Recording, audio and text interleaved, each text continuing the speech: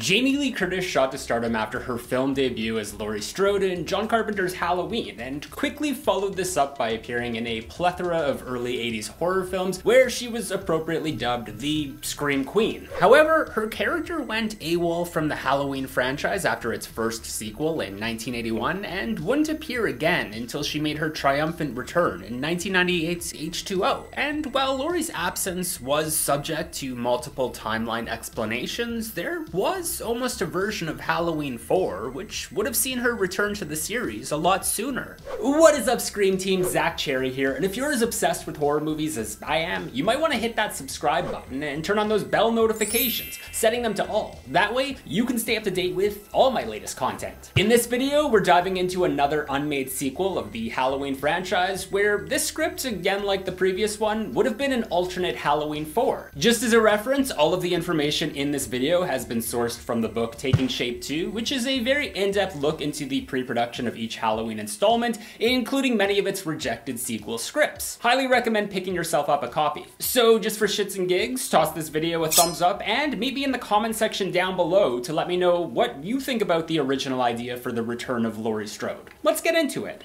So just to understand where the filmmakers were at before this script landed in their laps, we're gonna go over an abridged recap of the tumultuous battle for the Halloween franchise's production rights. In my last video, I detailed the John Carpenter produced Dennis Etchison written script that was set to be directed by Joe Dante. This idea was ultimately scrapped by both Irwin Yablans and Moustapha Akkad for being too supernatural, as they wanted something more similar to the first two movies. Feeling creatively stifled by their partners and not wanting to make the same story over and over again, both John Carpenter and Deborah Hill put their stakes in the franchise up for sale, which were then immediately purchased by Akkad. With just the two rights holders remaining, Yablans would eventually grow weary of making more Halloween films himself, but rather than this being due to creative differences, it was instead caused from the stress brought upon by the cutthroat nature of the business. He retired from Hollywood for good and sold his remaining shares to Akkad, thus making the godfather of the Halloween franchise its sole rights holder. Does that all make sense? Perfect, now you're up to speed. Since Universal had opted out of the franchise after the commercial failure of Season of the Witch, this had become the first time since the original that a Halloween film had no major studio backing, meaning that Akkad would be financing the film entirely through himself. To cut down on costs, he launched an open call for screenwriters everywhere, Writers Guild or not, to pitch their own take on Halloween 4, under the one condition that Michael be a true flesh and blood killer. Out of hundreds of submitted screenplays, with only a handful of them being purchased, the one that had stood out to Akkad the most was composed by the writing duo of Daniel Kenney and Marc Medina. True to the call, neither of them were certified Writers Guild members. In fact, Medina had been the lead singer of an 80s new wave rock band and had collaborated with Kenney, who was a friend of his bassist that had heard about the open call through the grapevine. Although they each had somewhat of a small background in film, it was their appreciation for the music scene that brought them together, infusing much of this influence into their script, which they dubbed as the Halloween sequel for the MTV generation.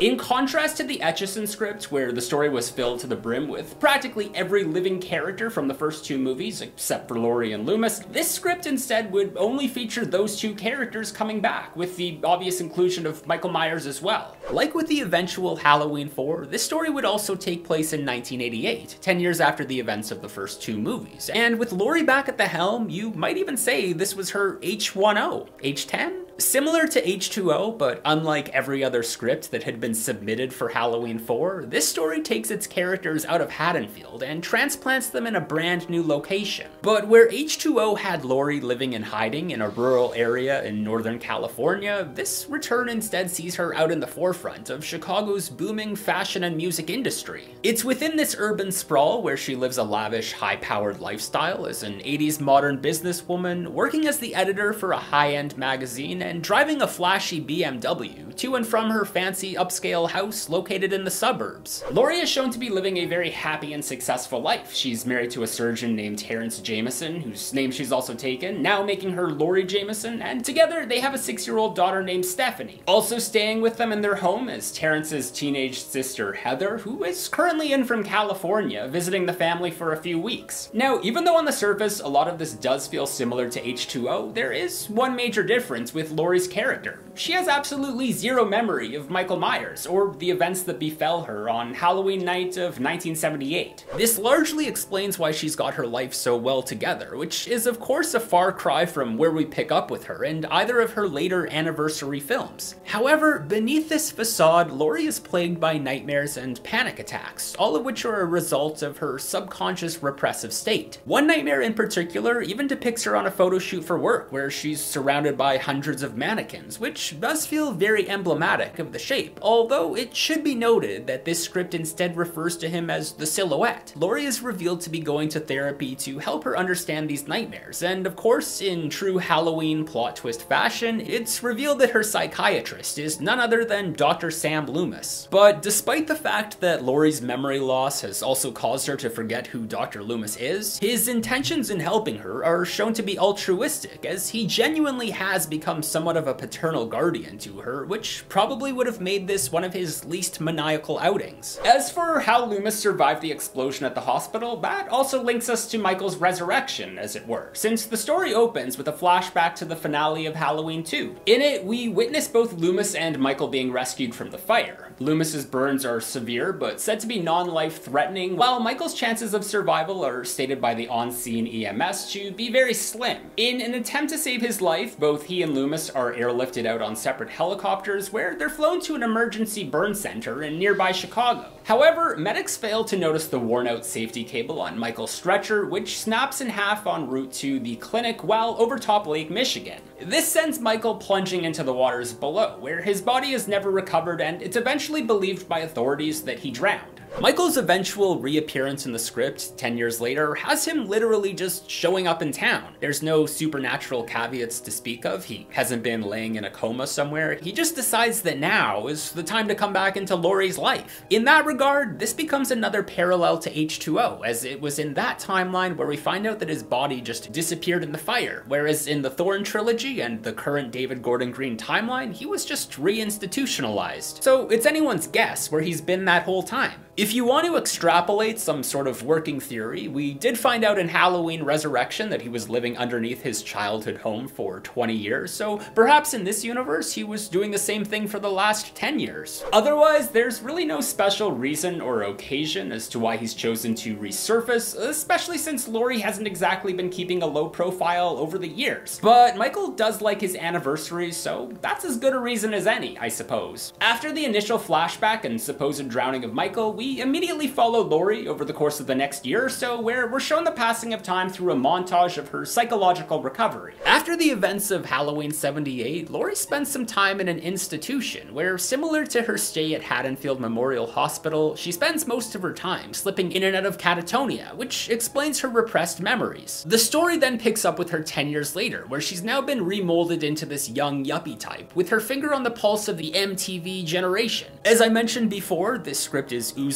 with 80s pop culture and imagery, and none of that is more omnipresent than within the world of Laurie's career. In the week leading up to Halloween, her latest assignment finds her preparing a high-profile cover story for an upcoming issue featuring a big-name rock star. At the time this script was written, both the Friday the 13th and Nightmare on Elm Street franchises were heavily influenced by MTV, with musicians like Alice Cooper and Dokken making soundtrack contributions with accompanying music videos, so naturally, this Halloween script would compete with the other heavyweight franchises by attempting a similar gimmick. Therefore, the rock star being profiled by Laurie would have been played by a real-life musician, possibly Sammy Hagar as envisioned by writer Marc Medina, where he probably would have had an MTV music video that featured Michael Myers. With Michael now in Chicago and hot on Laurie's trail, he begins to weed out her inner circle, starting with the famous rock star. He does this by breaking into the rocker's mansion one night, where he murders both the musician and one of his groupies who's there taking a shower after they finish having sex. It's here where things would have gotten very meta. If you already saw my last video where we covered the Dennis Etchison script, you'll remember how Michael went on a murder spree of Haddonfield's Lost River Drive-In while the moviegoers were watching Friday the 13th sequels, literally depicting Michael killing people alongside with Jason killing people on screen. This movie takes it even a step further, as during the double murder of the rock star and his groupie, we're simultaneously shown Laurie and her husband Terrence sitting at home watching Psycho. As they get to the infamous shower scene, the screenplay intercuts the characters watching the movie, with Michael murdering murdering the girl at the same time. And on top of things, Laurie is technically watching her real-life mother getting killed, as Jamie Lee Curtis is Janet Leigh's daughter. Now, besides being his first kills of the movie, the scene at the rock star's mansion also serves another purpose in the story, as it's here where Michael gets a new makeover. Of course, by now, we all recognize Michael for his traditional wardrobe of the mechanic's coveralls and white mask, and in all fairness, the franchise was still very young at this point, so there weren't a lot of rules in place for how Michael had to look. This was especially the case for the last script, where Michael's wardrobe was described as being a black shirt with a long black coat. This script, however, takes things a little too far, as Michael raids the rock star's closet and ends up wearing a black leather jacket with a pair of black leather pants. He also grabs a pair of black leather driving gloves to complete the ensemble, which comes in handy for the Porsche that he ends up stealing out of the garage. As far as the mask is concerned, it should be noted that there is no mention in the script of fire damage or anything, but let's be honest, that thing probably melted off of his face by the end of Halloween 2. In any event, we never see Michael get a new mask. It's just already there when he shows up in Chicago, so I guess it's just presumed that he got a new one somewhere at some point. Maybe he's like Batman and just has a bunch of them in his shape cave beneath the Myers house. Honestly, the screenwriters seem to adopt a mentality that anything worth questioning could be answered simply by saying that everything about Michael is a mystery, therefore leaving these kinds of questions better left unknown. In any event, Michael seems to be enjoying himself quite a bit, as he's now able to stalk Laurie around town from behind the Porsche's tinted windows, very much like he did while driving around in the original. He also takes the car on a little joyride where he ends up driving it into a crowd of people standing outside of a movie theater, where we later find out he killed 13 in total. But wait, there's more, because in an attempt to make this screenplay even more meta, we would have been left with a shot of the giant marquee overhead, indicating that the movie they were all lined up for was to be none other than Halloween 4. That's right, the very same movie that we would be watching if this script were to ever hypothetically get made.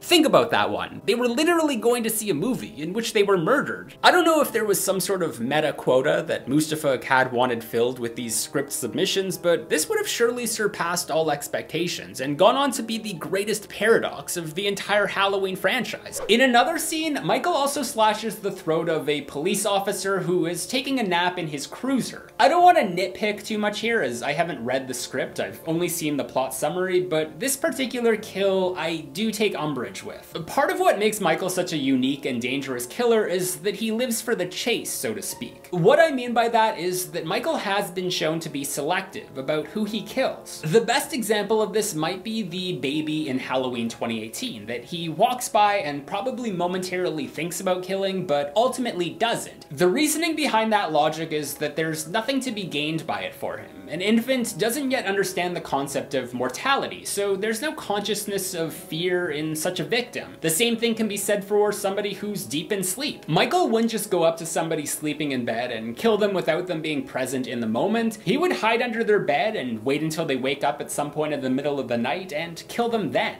But I digress. Laurie eventually begins to feel Michael's presence stalking her, although she doesn't yet realize who or why. This takes us back to her therapy with Dr. Loomis, where during one of her sessions with him, he attempts hypnotherapy to trigger her memories, which ends up working, leaving Laurie in an even worse mental state than she was in before, as she now knows who Michael is and fears he'll return to kill again, a concern that Loomis, not surprisingly, shares with her. Now, this is where things get a little confusing to me. Loomis's concerns lead him to having Michael's body exhumed from the graveyard where he's buried in Haddonfield. The reason why this doesn't make any sense is because we already know from the prologue that Michael was lost in Lake Michigan, where he was presumed to have drowned, so it really doesn't make any sense why he would have a gravesite with a coffin, or why Loomis would think he was buried there. The only explanation that makes any sense is that there was some sort of cover-up for the negligence involving the worn-out safety cable, but even then, that is never explained anywhere in the script, not to mention the fact that Loomis would probably have wanted to see Michael's body to know for sure that he was dead before they put him in the ground. In any event, he's going to look at the body now, and shocker,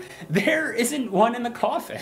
Rather than investigating this, he immediately assumes the worst, which to his credit turns out to be true, as the sun is now setting on Halloween night, and he's rushing back to the city in a stolen coroner's van to rescue Laurie from the boogeyman once again. While this is all going down, Laurie is back in the city getting film developed at a 1-hour photo, because this script didn't already have enough reminders of what decade it was set in. It's here where she looks through the family photos she had taken earlier that week in her very own backyard, where she can clearly see Michael in his white mask lurking behind some bushes, meaning that he's already been to her house at least once before. Of course, with this day being Halloween and the well-being of her 6-year-old daughter Stephanie hanging in the balance, Laurie races home to save the day as well. Back at the house, Michael is already stalking both Stephanie and her teenaged aunt Heather, where he murders the latter by jamming her hand down the garbage disposal, which ends up devouring her entire arm. Of course, this brings us to another parallel to H2O, in which the garbage disposal was used as a fake-out, so it's nice to see that it would have been fully actualized in this script. After killing Heather, Michael pursues little Stephanie all throughout the house during a very lengthy chase scene, only for Laurie to arrive just in time to save her, where it's then revealed that her husband Terrence is also dead when she finds his body stabbed to the wall in a recreation of the Bob kill from the original. As this is going down, Loomis is speeding towards the house when he loses control and crashes into a utility pole just outside. This knocks out the power in the area, giving Michael an even greater advantage over Laurie and her daughter, but it also causes some power cables to land in the swimming pool in Laurie's backyard. Laurie, now in pitch darkness, defends herself and Stephanie against Michael by lodging a fire poker into his skull, who, unfazed by the blow, continues to go after them. This takes them out to the driveway where Laurie gets in her BMW and runs him down, only for him to get back up and continue his pursuit. Michael eventually corners them in the backyard where, just as it seems there's nowhere left to run, Laurie picks up a steel-pronged rake and charges him with it, knocking him right back into the pool. No sooner does this happen than the power is restored to the area, sending thousands of volts of electricity into the pool and throughout Michael's body. Loomis, who survived the accident, shows up just in time to witness Michael getting out of the pool, but it's here where Michael's eyes begin to glow bright white before going completely dark, followed by smoke coming out of the mask's eye holes before he catches on fire and explodes into a big, fleshy mess of chunks. Laurie, Stephanie, and Loomis embrace in a warm hug that's followed by a time cut to a shot of Michael's brand new tombstone, which is now engraved with the dates 1957 to 1988. Obviously, the thing that stands out the most in this story are the similarities to H2O. Granted, this script was never made aware to the public until recently, so it's hard to say if H2O's screenwriter, Robert Zappia, had access to it, or if it was just a lucky coincidence that there were so many similarities. One of the earlier drafts of H2O had even featured Michael meeting his end in a gymnasium swimming pool, and the character of Terrence does in a way feel like a precursor to Will Brennan, trying to be Laurie's emotional support system without knowing the full extent of her past. Of course, that's not any fault of her own, since Laurie can't intentionally be hiding a history she has no recollection of, but in and of itself, that poses another huge plot hole, which brings up a lot of questions. Sure, we can easily believe that Laurie repressed all of her memories from Halloween 78, but can we realistically expect there to not be anyone or anything in her life that would remind her? Even if her parents didn't want to tell her, is there no way this information couldn't be found out through public record? Surely her employers would know. It's not like she's changed her identity like she did in H2O. She's still living as the same person. Also, is she not the slightest bit curious as to whatever happened to her friends Annie and Linda? What about that date with Ben Tramer? Are we to assume that she also repressed her entire pre-Halloween memory of all of those people too? There's just a lot about this script that could have been ironed out, especially the fact that its forward momentum is entirely predicated on the characters discovering revelations that we, the audience, already know about. Meaning that we spend the entire movie several steps ahead of the plot. Compare that to Halloween 2, where even if you despise the plot twist of finding out Laurie is Michael's sister, at least that was information we had learned at the same time Dr. Loomis had. Not everything is entirely bad though. Laurie is shown to be a much more active protagonist here. Previously, Loomis had been the one to save the day, but in a reversal of roles, he's kind of the ineffectual one, whose actions only seem to cause more of a hindrance before unintentionally saving the day. This would also have been the most interaction Laurie and Loomis writers ever had in the franchise, since they had only been mere strangers to one another 10 years earlier.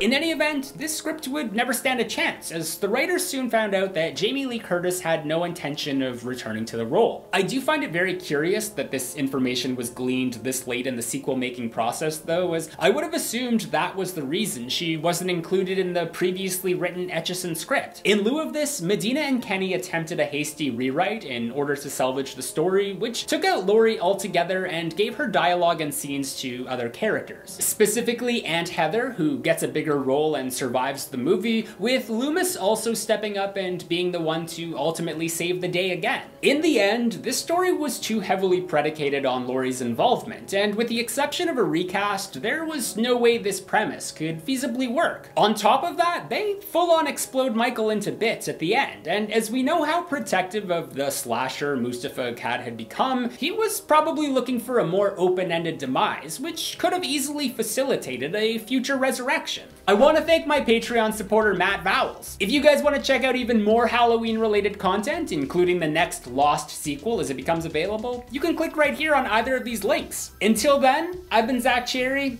and I'll be right back.